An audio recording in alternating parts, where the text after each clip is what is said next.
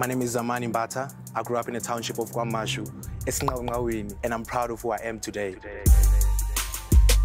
I'm a very good soccer player, but then at times I looked at soccer and thought, this can take me for like, 5 years before I become something. And when acting arrived, I was like, okay, cool. This is more like a second opportunity for me to be someone again. I love acting, and I believe that acting is making me someone today. That's the reason why I'm doing what I do.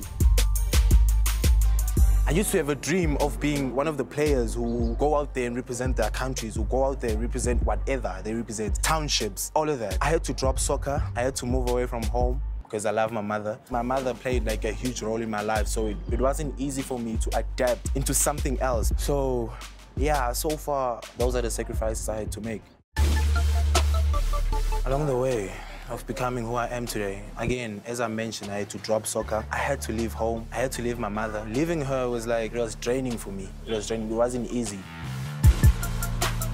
I'm still feeling the pressure that people are still using the name Nomzamo to like describe me. But then I believe that I got out there and proved myself right, that I am who I am and I do what I do, and I'm good at what I'm doing. I had to make sure that the pressure doesn't overcome me. I had to forget about everything that people are saying. Via social media, they were like, no, you know, Mzamo's brother. Via the interviews, internet, online, they were like, no, you're using your sister's name.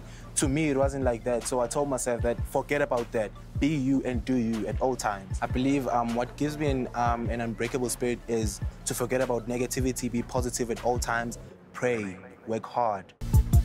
I'm Zamani, and I believe that behind every unbreakable spirit is prayer and hard work.